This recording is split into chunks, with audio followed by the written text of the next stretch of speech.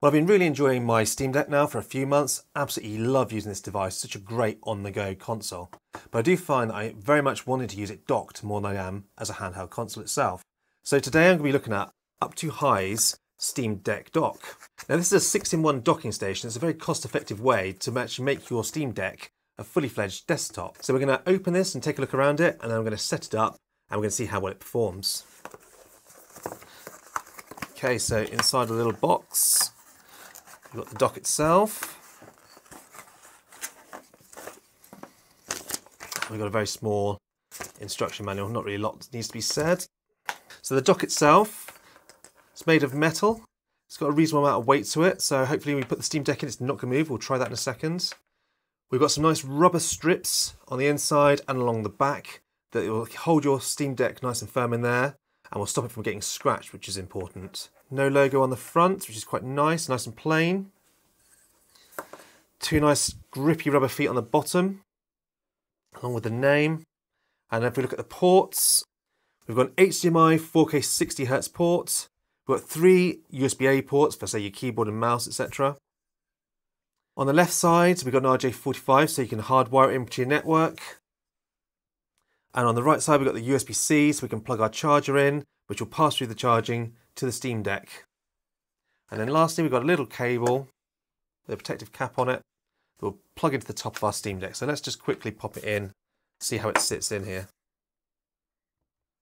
So it sits in, it's nice and sturdy, rubber's gripping it very nicely, no problems there. Grips to the desk nicely, so you're not going to spin it across your desk when you're playing.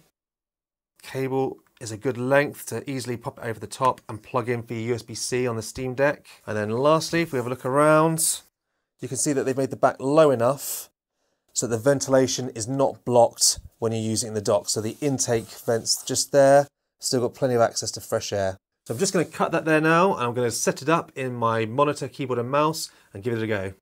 Right, so we're now all set up. I've got my Steam Deck in its dock, plugged in. I've now attached my Alienware 240Hz 1080p screen for some silky high FPS gaming. I've got an Alienware wireless keyboard and an Alienware wireless mouse. Both those are on USB dongles into the back of the dock. Now I've booted into the Steam OS desktop so that we can set it all up and you can see.